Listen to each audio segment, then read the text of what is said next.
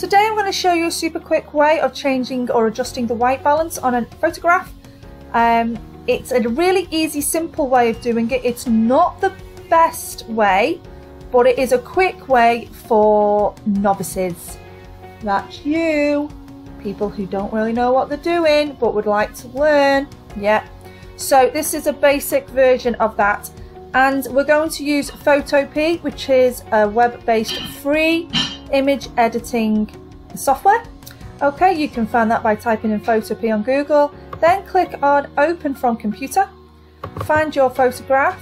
Here is the photograph that I'm going to be editing today. It's a baby's headband made by the lovely ministitches.co.uk, and she was a little bit upset that the colour of the outside edge and the colour of the fabric is not perfect. So a quick way to edit that, and this is literally it, Control L.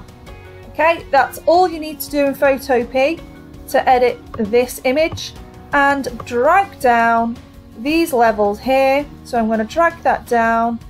If I drag it down too much, you can see that it starts to take a lot of the colour and change the colour of the actual headband. So I don't want it too little, but I just wanted to do it just right. Tinker about with that. Once you're happy with it, press OK. It's as simple as that. I'm going to press File, Export as a JPEG, and save it. There you go. Have fun!